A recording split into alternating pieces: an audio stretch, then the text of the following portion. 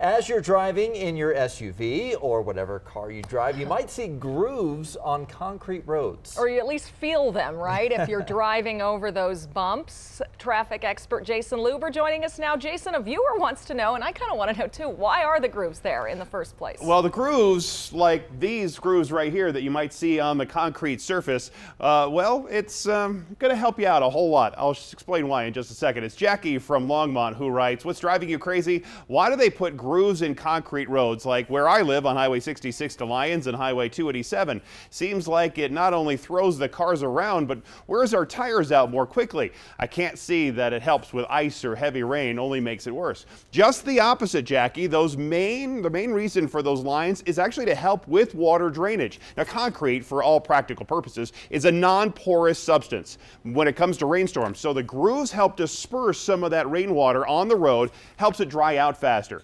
Asphalt or blacktop, it's more porous than concrete and it has a higher capacity to absorb water, so there's really no need for the grooves. What the grooves do is make the water turbulent when you drive over them. It's the same principle on tires, and it's why it's so important to have good tread.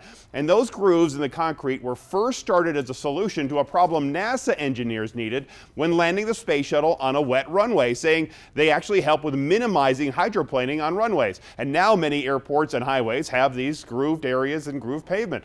I spoke to senior project engineer for the city of Miramar, Florida, a city that uses a lot of concrete for roads and receives a lot of rain, about the effectiveness of these lines and if they do wear out your tires more quickly or not. You can read about that part of the story right now on thedenverchannel.com. You just go to thedenverchannel.com, look at Denver 7 traffic on the left side menu, and then driving you crazy. Very scientific. All right. Thank you, Jayson.